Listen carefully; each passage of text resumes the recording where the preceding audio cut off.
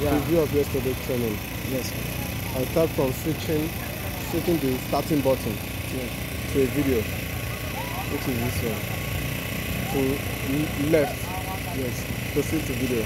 Then I on the camera from this angle. To right, then it's now on. Right? Yes.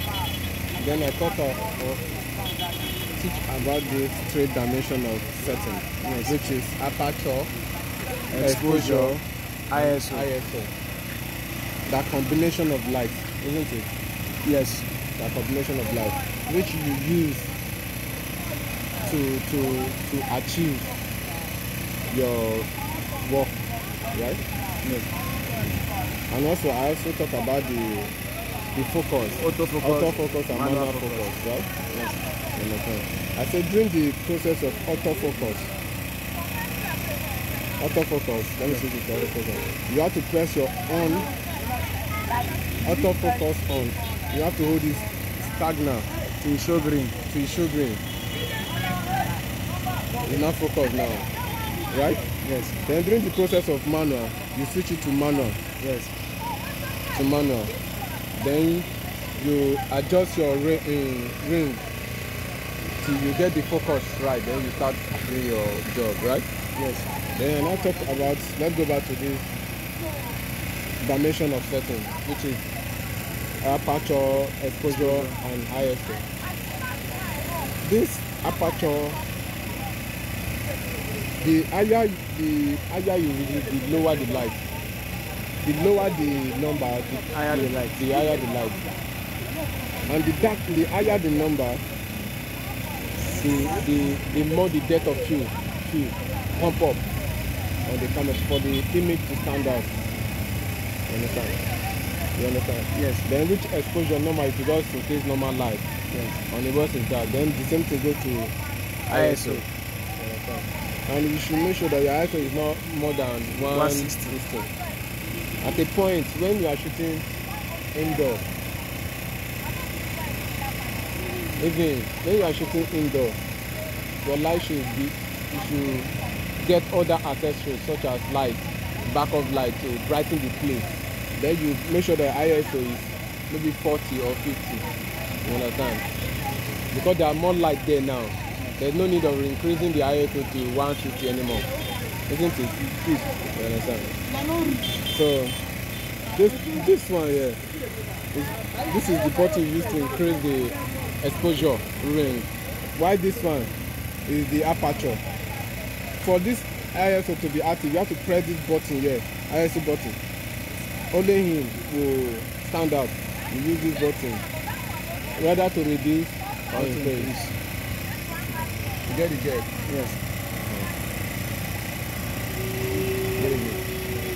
You get it, So Yes. that is the dimension of setting which I taught yesterday. Yes. And if you understand this basic, the rest for you is normal. It's for someone to just understand this particular basic. Why shooting? You know that okay, there's light there already. There's no need of popping up your ISO to 0 level. You bring it down.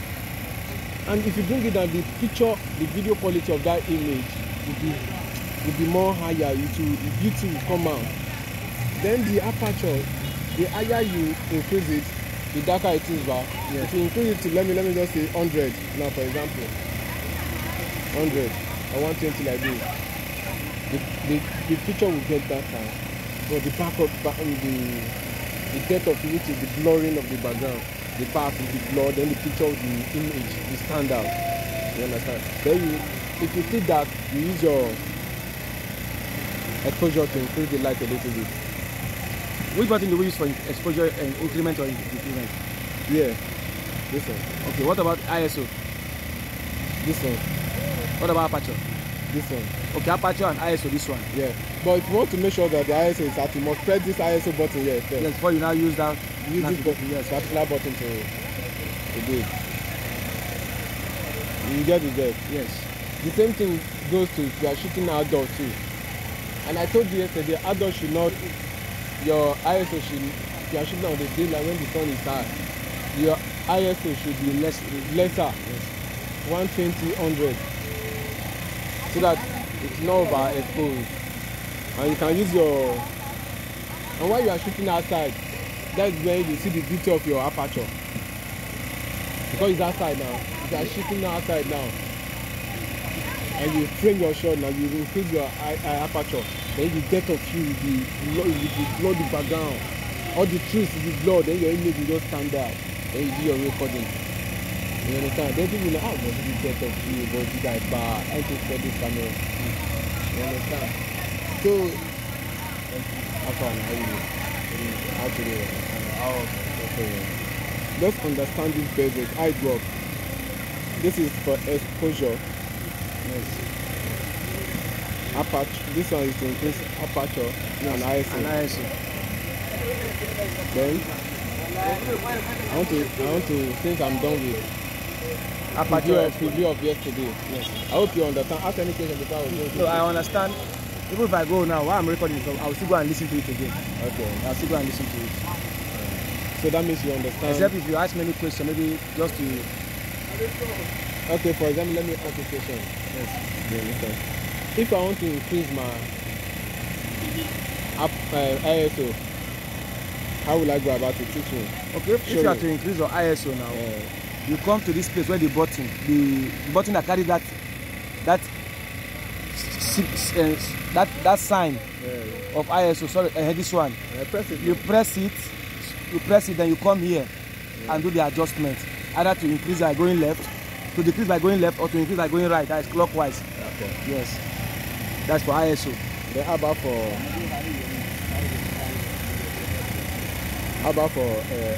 exposure? Okay, exposure also uses the same. Okay, exposure uses the same. No, it doesn't use the same. Okay, exposure doesn't use the same button. You use this one here. You first of all activate it by looking for the icon that carries exposure. No, there's no need of looking for any icon.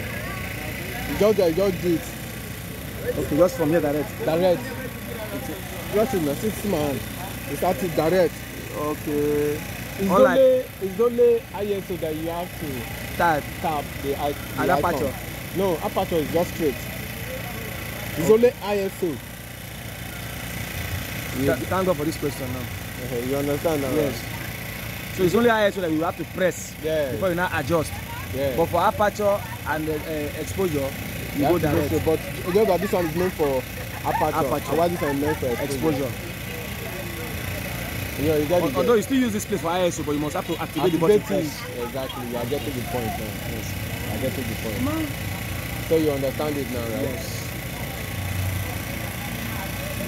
So now that means I can move. Yes. To today's teaching. Yes.